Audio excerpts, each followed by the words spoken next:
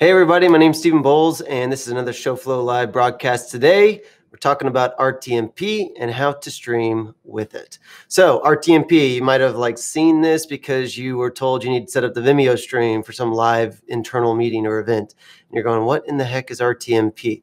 Well, we're not going to get into too much of the technicals today because honestly, it doesn't matter. It's just, all you need to know is that's just the streaming protocol that generally speaking, everybody is using today. So that could be Vimeo, that could be Facebook, it could be Wowza, AWS. Everyone's comfortable with RTMP. And so that's just what we're using. In terms of when you might use RTMP, well, generally speaking, if you're not just trying to do a live camera from your phone directly to Facebook Live, if you actually want to produce something, stream something that's got brand, expression, all those types of stuff, then you're likely going to have to go outside of the end platform and actually generate a stream somewhere. And so you're going to need an encoder or you're going to need a streaming source.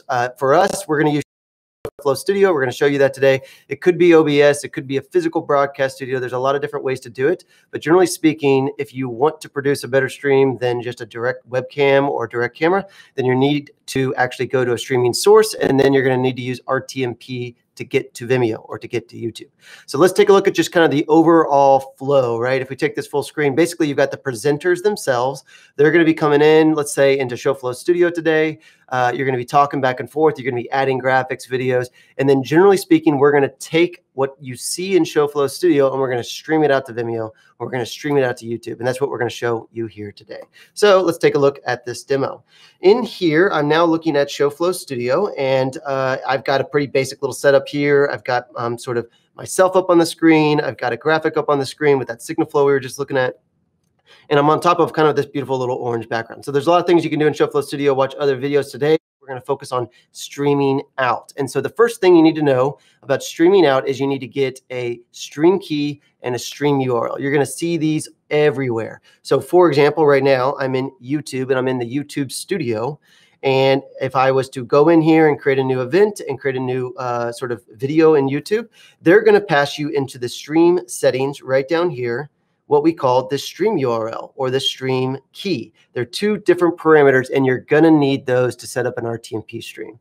All right, so right here, if we reveal this, the stream key is basically just gonna be a unique key. It's nothing special, but it is unique to that stream that you're streaming to. And if you simply just copy that stream key, you're going to need to put that in your clipboard or put it somewhere because you're going to need that later. For us, we're going to go back over to Shoflo Studio and we're actually going to create a new endpoint. You can kind of see here on the right side, we're already streaming to Vimeo and to YouTube, and I'm going to just create a new one. That's one of the cool things you can do in Shoflo Studio. You can actually create as many endpoints as you want. You can stream to YouTube, Vimeo 10 times each if you wanted to. So we're just going to call this YouTube 2. And right now I'm going to take that stream key and I'm going to paste it right there. All right, we're going to pop over into YouTube again, zoom in here in the stream settings, and I'm going to grab this stream URL. It's generally always going to start with RTMP and then whatever. If it's YouTube, you'll probably see YouTube in the link. If it's Vimeo, you'll see Vimeo there. I'm going to bring that over and I'm going to paste that in right here as well. If you wanted to, in Shoflo Studio, you can add a lot more stuff in terms of resolution, whether you want it to be 1080p or whatever. We're not going to get lost in that today. At the end of the day, you're going to hit create. And boom, there you go. We have a whole new YouTube endpoint right here. Like I told you already, we're already currently streaming into YouTube, and you can kind of see our preview of that right here. Things you should know about RTMP streaming, generally speaking, it takes about 5 to maybe even 20 seconds sometimes for it to get there, which is just kind of inherent with RTMP. We're also going to quickly show in Vimeo, just to demo it one more time. You can see here it's delayed by about 5, 10, 15 seconds. But this is a Vimeo preview of a stream. Right here in the upper right corner, it says RTMPS settings.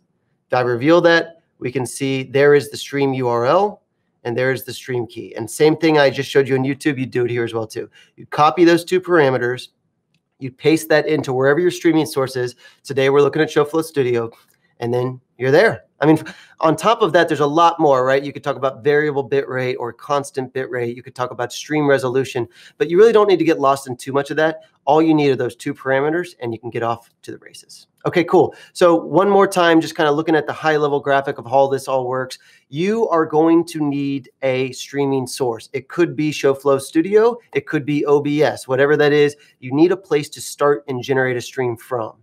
Then you need to identify where you're streaming to. If it's Vimeo, if it's Facebook, you're going to go create that video or that event there. And then you're going to be looking for two major parameters, and that's going to be the stream key and the stream URL. You copy those two parameters, you put them into Shoflo Studio or into any other streaming source, and then really you just hit start and you go live. So that's kind of it. If you're looking to explore more about Shoflo Studio or actually just want to learn how to play with RTMP streams in general, honestly, just head over to shoflo.tv, start a 14-day trial, and you can just kind of create streams all day long. Stream over to your Facebook, stream it over to YouTube, whatever you want to do. Great ways to kind of get going.